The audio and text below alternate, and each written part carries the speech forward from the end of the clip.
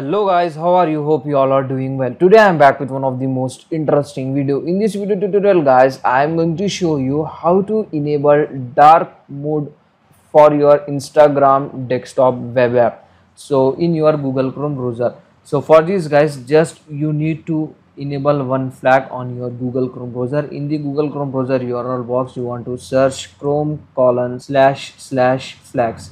After this guys, just hit enter, and here in the search flag we want to search forced dark mode for web content. Just you want to enable this flag, just select enable option and just click on relaunch. After your Google Chrome browser was reopened, just go to your Instagram web app,